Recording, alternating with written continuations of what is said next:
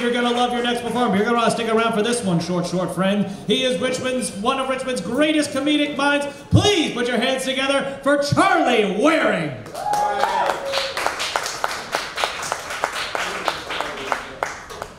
Will, why did you call that guy short? That was cruel. He's right, short. I said short. Oh, I thought he just said, you said it twice. Hey, short guy. Yeah. That was cruel. That's fine, guys. You guys know that there's this saying I don't really like that people use sometimes. It's like to excuse messed up things in the past. They'll be like, it was a different time, right? Like someone had a child bride or something. They'll be like, it was a different time. I've started using that saying, but I use it in like my own life, usually like the morning after being blackout drunk, right? My roommate will be like, hey man, last night you were drunk and you pissed in my bed. I'm like, it was a different time. We didn't know what we know now. Now we know you don't like piss in the bed. It's a life's a learning experience. You guys agree? Yeah. No matter how old you get, you're still learning. You guys agree? Yeah. Like just recently I learned when you're with your girl, you're in the heat of the moment, and she tells you to spit on it. I just learned before you spit, you're not supposed to go. And now I know. Hey, look at this short guy leaving. No, I know him. I know him, so it's okay. Will didn't know that guy who he called short, so that was cruel. The other day I was on a road trip with my buddy. I was driving, he was navigating, he was using the Waze app, which I never used before, but he had the Waze app, and on the Waze app you can change the voice that's giving you directions to like different celebrities. And one of the celebrities you can make the Waze app is Master Chief from Halo. If you're older, you don't know what the video game Halo is. It's like the Chutes and Ladders of my generation. But anyways, yeah, you can set the voice to Master Chief. He'll say things like you set it to Master Chief. He'll be like, all right, we got a mission ahead of us. Time to roll out, right? And he says Master Chief things. One bizarre thing he says is Waze lets you know when police are up ahead. And when police are up ahead, Master Chief goes, looks like there's cops up ahead. We might need backup. That's wild. Like Master Chief wants you to have a shootout with the police? What the? I don't know, I kind of like this new lore to Master Chief. Master Chief is ACAB. Master Chief's like, hey, there's a bunch of fascists up ahead, get the needler equipped. You can set it to Mario. Mario tries to convince you to commit suicide by cop. See how many you can take out before they get to you. Making sure Facebook Live is on. I don't know. My Mario is Jamaican. I'm working on it. I can't do Italian. That's fine. I don't really like my job. Been thinking about quitting my job. I think I know the perfect career, though. It seems like the easiest job in the world. I want to be a sex therapist. Seems pretty easy, right? It's like, yeah, dude, make her come. $300 a session. I don't know, seems easy. No, I have good sex advice. Like, actually, it's funny, for like a guy to be good at sex, he has to make a girl come, you have to not come, right? That's so weird, right? You gotta hold it in as long as you can. It's just funny, right? You're like, when you're like with someone, things are getting hot and heavy, all the thoughts going through your mind, like, oh, this is so hot, she looks so good, you're like, wait, hold on, let me think about my taxes. What am I buying the next time I go to the grocery store? No! Thought about peaches, I came, I don't know, okay. Stupid. Thank you. I don't know who said that. Hell yeah. Let's see. I don't like dad jokes.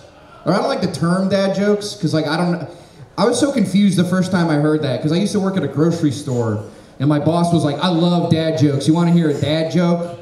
Like my butthole clenched. I was like, I don't know what the hell this guy's about to say.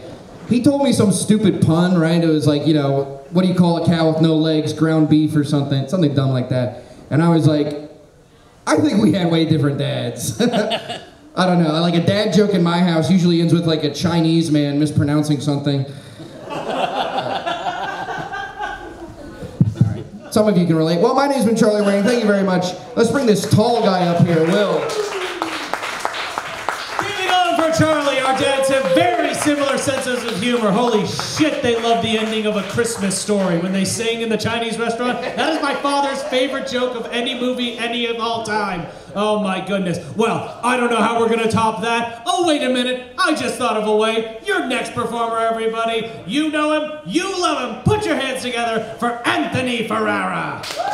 And keep it going for your final performer of the evening, everybody. He's a stud. You all know him. You all love him. Clap your hands for Patrick Logan.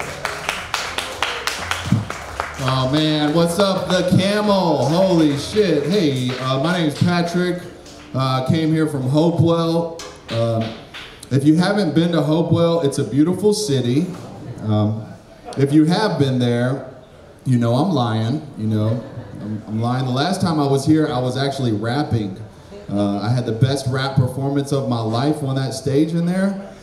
But I haven't been rapping lately because it's just you gotta put way too much into rapping. You gotta buy beats, you gotta buy studio time, you gotta buy Molly. It's just way too much. I'm also into country music too. There's this one song I like by like Kenny Chesney. How does it go? It's like no shoes, no shirt, no condom. Love that. Love that song. But I'm not really much of a manly man. Not much of a manly man. But if my car breaks down on the side of the road with a flat tire, I can change the windshield wiper blades. I can do that. We will have a clear view out of the windshield while we wait on my mom to come change the donut. I try to do manly things though. My seatbelt buckle broke recently, and I was like, I'm gonna fix this. And I'm really proud of myself because it only took me 5 minutes of watching a YouTube video to realize I'm gonna take it to the shop anyway. You gotta take the whole seat out? Fuck that, not doing that. Yeah, not much of a manly man. Let's see. I don't really expect much from myself either. My greatest accomplishment is getting a really good job for a multi-billion-dollar company. It pays me just as much as I hear they're hiring for at Wendy's now. Real proud of that. Yeah, hell yeah.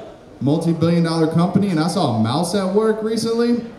The mouse just shoots across the floor, pissing and shitting everywhere, eating crumbs off the floor. And I was mad as hell, because I work from home. And I didn't catch it. That motherfucker's still at my job right now. I do work from home. I love working from home. Say what you want. Casual Fridays has nothing on Balls Out Thursdays. Am I right?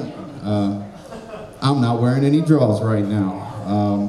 No, not much of a manly man. My mom raised me. When I was a kid, she told me that a stork dropped me off, that's how I got here. And all I could think when she said that was, why didn't the stork drop off a dad too? You know? No, I was a smart kid, Anybody smoke weed in here? Yeah. A couple people. It's stupid to ask questions when you're doing comedy. Like, I don't want to talk to you guys, not have a conversation. No, my mom got high recently for the first time. She used to hate that I smoked weed growing up, but then it became edible and dark chocolate. And she was like, well, I do have back pain, you know? I do have back pain. I was vaping some weed around my family recently, and my aunt, she's like, what are you doing? Are you smoking pot? You better not bring that shit around my kids. And I was like, relax. Your kids aren't that cool. Plus, they're rednecks. They're gonna smoke meth. Tell your kids not to bring meth around me in 10 years. No, but they're good kids. I gave them some gummies. Any single people in here? Single people? Hell yeah, this is a party. Hell yeah. Yeah, I try to do some dating, but I'm tired of the online dating apps. You know, my friend gave me some advice. He was like, he's like, Patrick, when you go out, like to a bar like the Camel, don't buy women drinks. It makes you look desperate. Buy guys drinks. It makes you look cool, you make friends. And ever since I've been taking that advice, I've actually been hooking up with a lot more dudes. So this guy up front, man, will get you anything you want, man. Next drink's on me, man. Hell yeah, I got you. But no, this is really cool. The first open mic at the Camel. I want to leave you guys on a word of wisdom. It's never too late to chase your dreams. I didn't find my favorite music until I was 26. I didn't start chasing my comedy dream until I was 32. I'm on track to come out the closet by 55, guys. My name's Patrick Logan. Thanks for having me. Give it up for your host, Will.